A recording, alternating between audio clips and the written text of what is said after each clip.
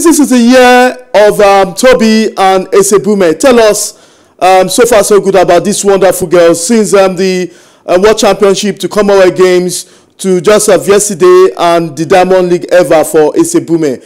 Tell us about the exploit so far so good. Like you said, it's been a very great year for the two girls, Tobi Amusan and Ese Brume, from the African Championship actually to the Commonwealth Games, to the World Championships and the Commonwealth Games. It's been blistering performance from the duo.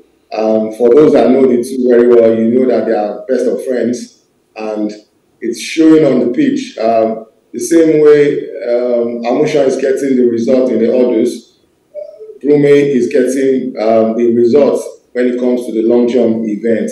And like we used to call Brume in the athletic circles, we call her the medals magnet. She has that aura around her that any major event that she takes part, she always makes it to the podium.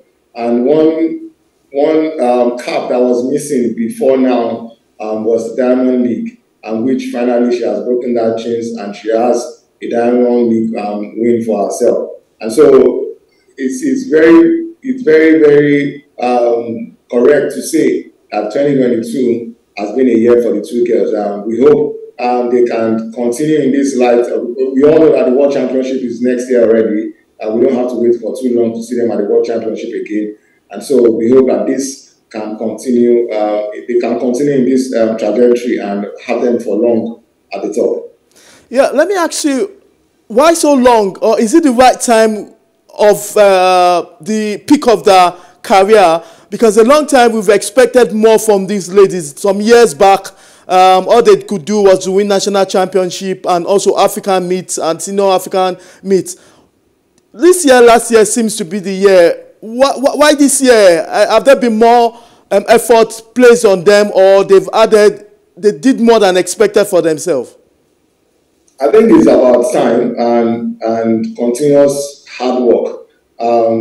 Like they say, Rome wasn't built in a day. So these girls, they've paid their dues. They started from the scratch and here at the top. I can remember Tobi Amusan back then at the African Youth Games early in Warri. That was the first edition.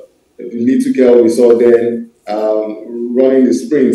And so you wouldn't expect that they start 1 year and the next year they're already winning races. Before now, like you said, it's progression. They first started by conquering the African continent.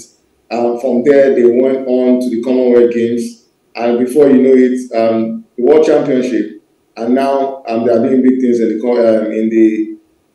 Diamond League. For Brume, both Brume and Amusan, before Birmingham, had already won the Commonwealth Games. So it wasn't that they just busted into the limelight.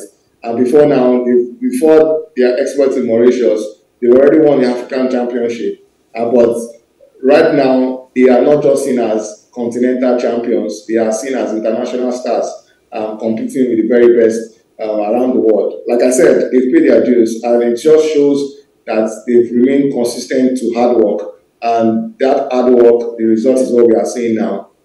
We hope that with more support coming their way, they will be able to, like I say, getting to the top is hard, but staying at the top is even harder. So now they've really found their ways to the top. We just hope that they can stay at that top for a very long time to come.